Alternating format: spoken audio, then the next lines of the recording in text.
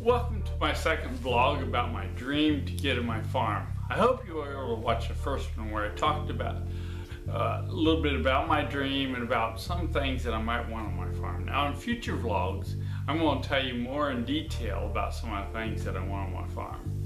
But in this one, I want to tell you about where the farm will be. Now it may come as a surprise to you, but I hope you'll bear with me. But I think my farm will be in Chile. I know. Why would I want to have a farm anywhere but in the U.S.?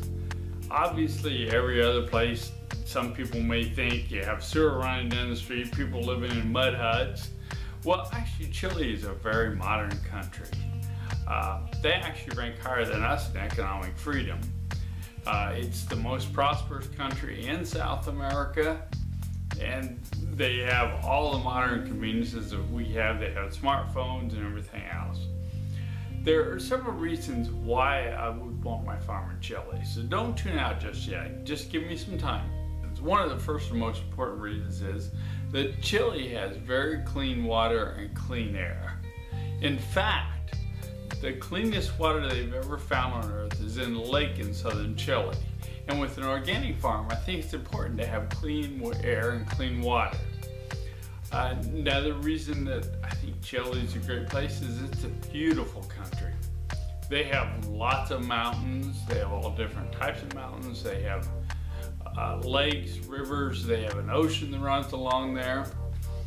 And I think it would just be a beautiful place to live and to have people come visit. It's also fairly reasonably priced. It's not cheap like some countries are. There are countries where you can buy ground very, very cheaply, but it's reasonably priced. It's not way out of range. And also Chile has a relatively low regulation. I'm one of those that I'm not real fond of the government telling me what to do. I know we have to have some regulation, but I think in this country we have way too much. And Chile has a lot less regulation. They have enough that everything's pretty safe there. You know, it's safe to drink water, it's safe to eat the food, but it's not stifling. It's not like you have somebody telling you what to do all along the way. Another thing about Chile is it's a very safe country.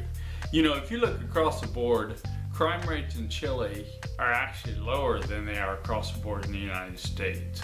And Chileans are very family oriented, they're very friendly, and so I think it's a very safe place for families to go and to be there. And I'm going to tell you, I'm actually planning on going down to Chile about the middle of January.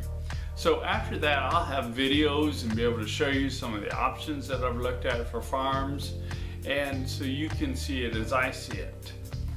Now be sure to subscribe and tell your friends to watch and subscribe and see how this all plays out, because this really is live. I don't know how it's going to end, but you will find out pretty much just about as soon as I do if you continue to watch these. So let's go on this journey together and just see how it all ends.